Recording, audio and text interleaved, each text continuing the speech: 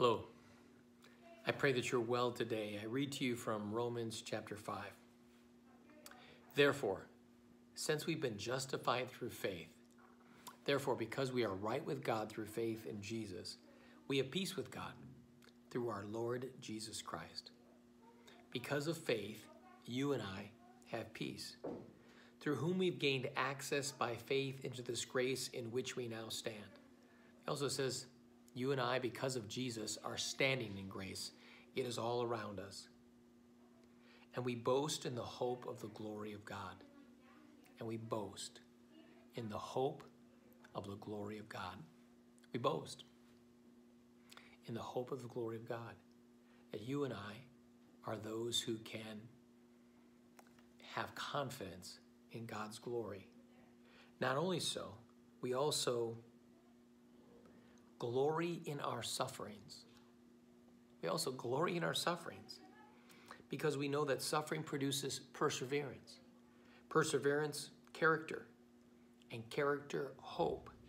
And hope does not put us to shame because God's love has been poured out into our hearts through the Holy Spirit whom He's given us. These are strong words, powerful words, true words. You and I have peace with God through Jesus.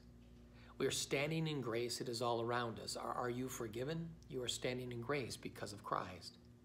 And we boast in the hope of the glory of God. We also boast in our sufferings. When's the last time you said, I thank you, God, for the trouble I'm in today? I thank you, God, for the difficulty I have right now. I thank you, God, for you are the one who suffering produces perseverance, meaning it's going to stick around longer. Don't you just like to be done with it? Have you ever had a thorn in your finger or a splinter, a cut?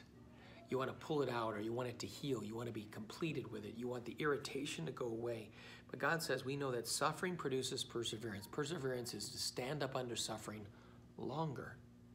And perseverance, character. Character is who you are when no one else is watching you. That you do the right thing, even when other people won't even be able to tell. And character produces hope. Hope is the confident expectation that God has acted and will act. And hope does not put us to shame because God's love has been poured into our hearts through the Holy Spirit whom He's given us. Think about this for a moment. Are you hopeful? You're not really going to be hopeful unless there's suffering and perseverance and character.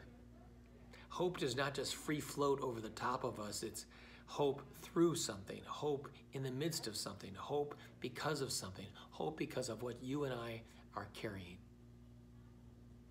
Today we're giving out food here at Christ Church. Thank you for your generosity in this place. Thank you for giving your gleanings, clothes, and the things in your home that are now passed on. We have been able to give your generous gifts to many people in this community. And for that, we thank you. They thank you because I just gave away some furniture to somebody just 2 days ago. And you know the answer to this person? They said, this is a game changer for our family. They have 7 kids. It's a game changer. Thank you for changing that for people's lives. Let's pray. Dear God, we thank you for your mercy and your love and your grace in our lives. We pray for you to bless us and strengthen us and give us precisely what we need. We pray for your help. We pray for those who are struggling. We pray for young people in particular, and pray for the hope that we might live in hope, that we might stand in hope, that we, as we stand in grace and have your peace. In Jesus' name, amen. God bless you. I pray God's grace to be upon you. I pray that He may give you a confidence of His peace and His grace. God bless you.